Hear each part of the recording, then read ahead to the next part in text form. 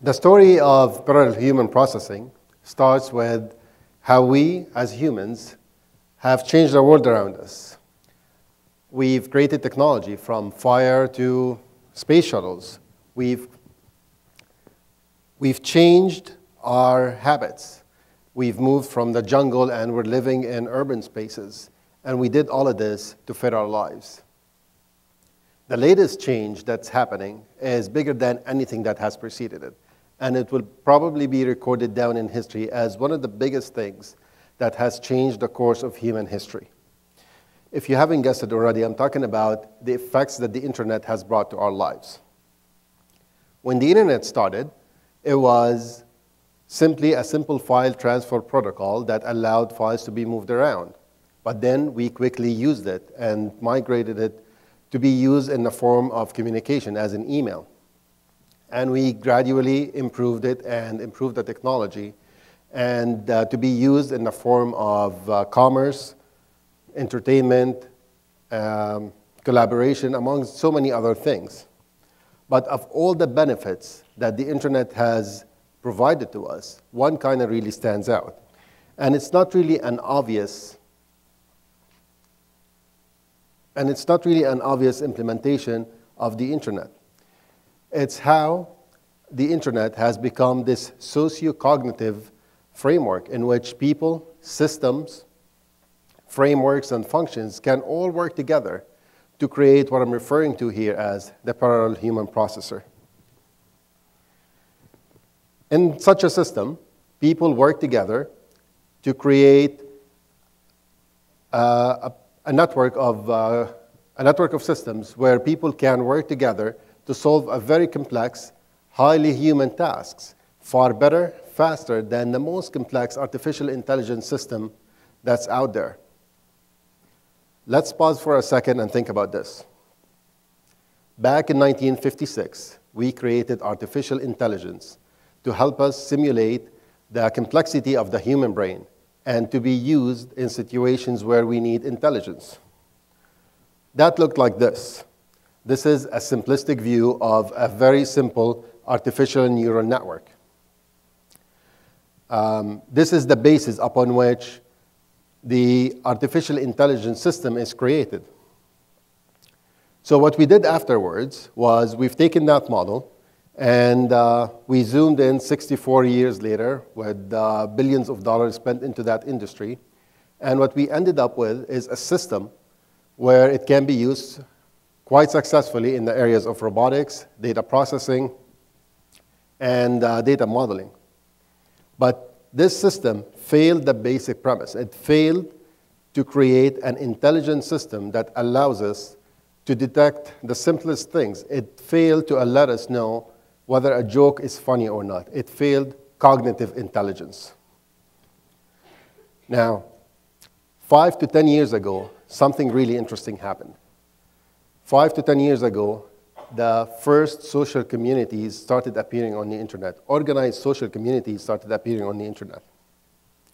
We started getting into places where people get together for the topic that they're really interested in and are passionate about. And this is what got transformed into a very complex neural network where every one of those neurons became replaced with a very complex human brain, a fully functional human brain. And those axons that connect the neurons became the internet. And what that looked like is something like this. It's Twitter and Facebook. And it's what I also call the parallel human processor. It is the system upon which we can build so many other cool things.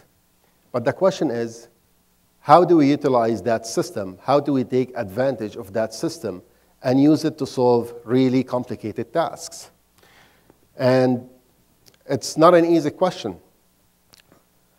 So what we've done is we've used this technology to be used in many different ways that allows the system to solve problems that needs cognitive intelligence. This system can easily determine whether a joke is funny or not.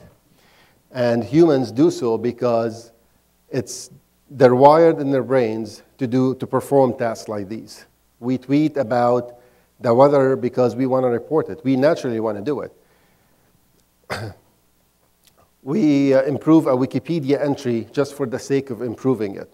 We tag a picture to organize it. We go into the YouTube Symphony just for the sake of doing it, to improve the system. Now, every one of those tasks is small on their own, but when you put them together, you get a system that is highly relevant and highly intelligent. So, the premise of the company that I'm working at right now, the company that I founded, was the basic interest that I have in online video, the basic interest that I have in video. Back when I was young, I had a video library of 300 videotapes. And it was a common task for me to go and find the video that contained a specific song. And going through the library was not an easy task. I had to go through a system like this. Go through all the different tapes that I have, and for each one of them, pick the ones that are in the music category. And for each one of those, put them in the VCR, forward, rewind, until you find that video. It's a very time-consuming task. Then the internet came along, and we figured with the internet, this problem is solved. You can go to YouTube or Google, search for the song name, and find it. Well, true, but as the system improved, so did our expectations.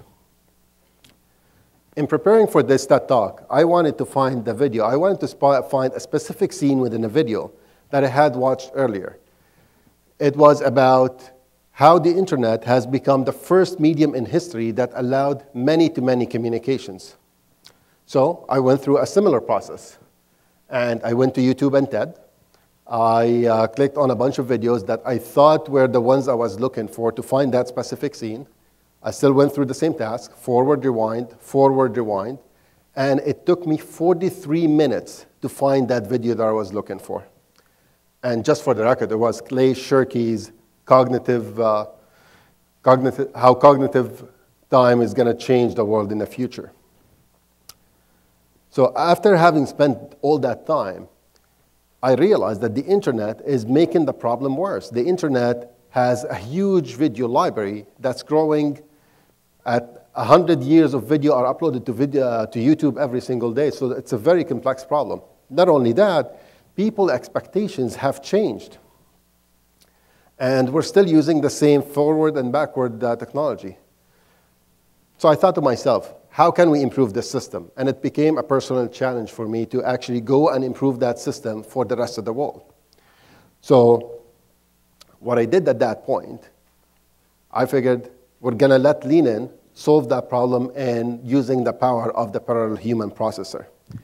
And the way that we did that was very simply by plugging in a social network on top of every video. So every video becomes socially aware of everything that's around it. Every video now has the ability to know all the people that have watched it, all the people that have commented on it, interacted with it. And not only that, I have my own personal profile that allows me to track all the different videos that I've watched across the web, share it with the rest of the world so that the next person that watches a specific video can find the scenes that they're looking for. This is a very big revolution. This is the revolution that will set the course for the wave of the new technologies to come.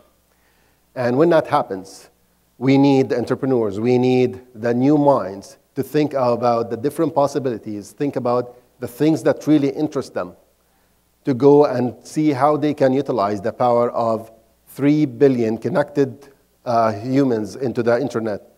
We need to be able to find solutions to those problems, and we're counting on you. Thank you.